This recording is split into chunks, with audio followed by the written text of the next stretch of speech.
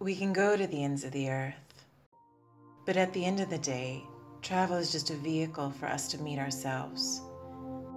These stories talk about how travel can transform us. The journey can be anywhere, but ultimately, the destination is you. This is Christie. Travel always seems to find me.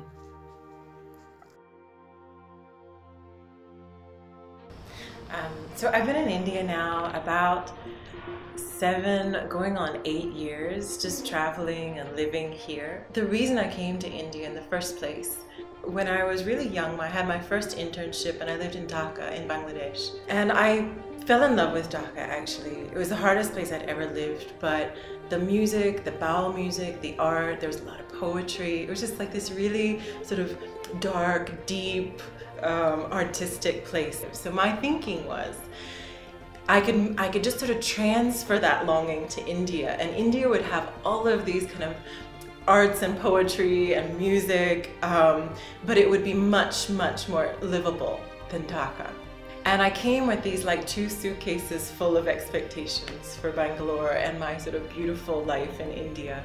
And I got here and it was like, the city was like 10 million 24-year-old techies, and I couldn't find any of the things that I was looking for, and I was incredibly disappointed. So when I first came to Bangalore, the only thing that I knew how to access was these expat events and things that were kind of, you know, advertised in the way that I knew they were happening. I would go to them and it would be these ladies sitting around complaining about their maids and their drivers the whole time, and I was just wanting to shoot myself. At that point was like, that's it. And I thought, I've got to find a different way to access this place and to be here than I am right now. So it wasn't some big change that happened, but it was this series of like small, very human experiences that I had with India that really started to shift how I saw it. It's like riding back in a rickshaw and all of a sudden he's got a subwoofer in the back and he starts playing these Hindi film songs at, like, you know, blasting out, and you're riding through the streets. I even remember there was this one time when the people downstairs decided to, you know, have these gardeners come and trim the trees, which were our favorite part of living there. You know, the trees were the best part.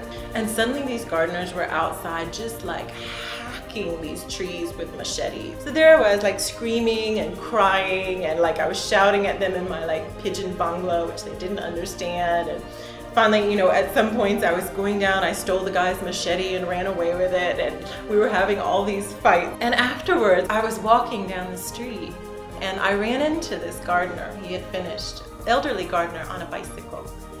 And he just motioned for me, he didn't speak English. He just motioned for me to get on the back of his bicycle and he would take me back to the house. And so I did.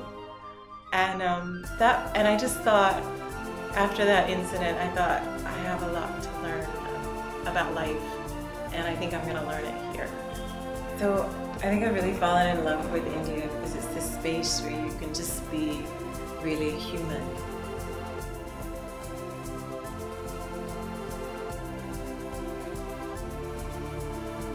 So, Christie, we heard that you've been to China as well. Oh yeah, I spent a long time in China. There's a lot of stories about China.